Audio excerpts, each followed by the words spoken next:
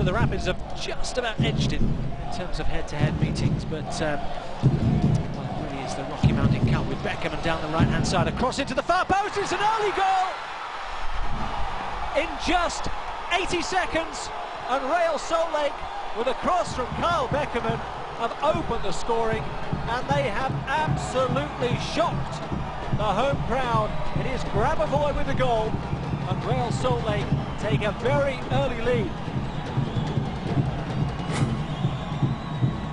Well, you can see a great ball in.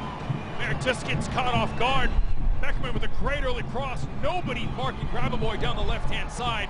Just finds in the far post. Great run by Beckerman coming in behind there. And look at that, all by himself. Really get caught in. It looks like Marville got caught in a little too much inside.